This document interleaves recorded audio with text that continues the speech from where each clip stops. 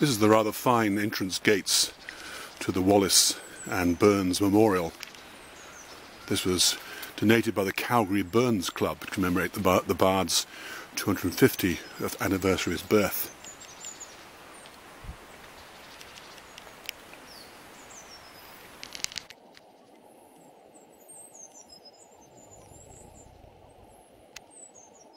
This is the entrance to the rather fine monument beside the River Aire at Auchincruive, dedicated to William Wallace and also to Robert Burns. Now these are the Leglen Woods. Robert Burns came here walking all the way from Mount Oliphant.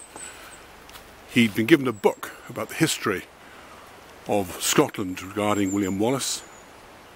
He'd been given it by Nellie Kilpatrick's father, and upon reading it he became very enthused and very patriotic. So whilst he was here, he got inspiration for Scots Wahey. Now William Wallace used these woods more than once. One occasion where he got into trouble down in Ayr, being bored of his time here, he went down to Ayr, was regarding the Wallace's heel, where he was being chased by soldiers, jumped onto the bank and apparently left a heel mark that a spring came forth from. He managed to escape back to these woods.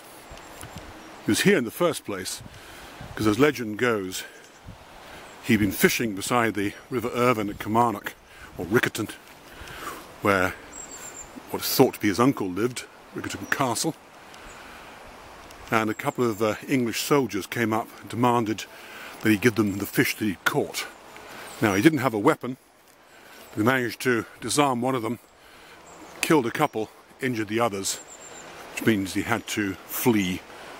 But at the time, Auchincruive was held by the Wallaces, and his uncle looked after him, fed him, but he hid within the woods.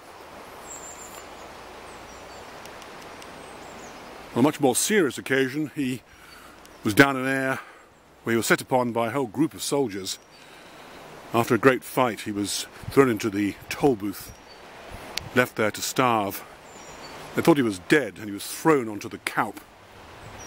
But I think it was his nanny, a lady, asked to have his body so she could bury him. Discovered there were signs of life, and she nursed him back to health.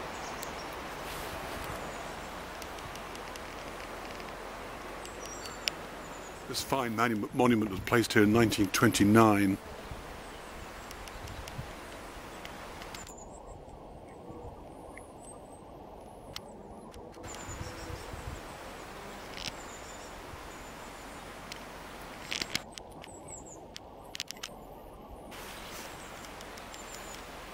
Recently been Burns Night, hence the wreaths. And down here is the River Aire with the Oswald's Bridge. And Auchter, as it used to be called, Auchincruive, stands in the distance, say once owned by the Wallaces, passed for a number of hands to the Oswalds. And after the Oswalds it passed to Hannah, Mr. Hannah, who gave the estate to the Agricultural College.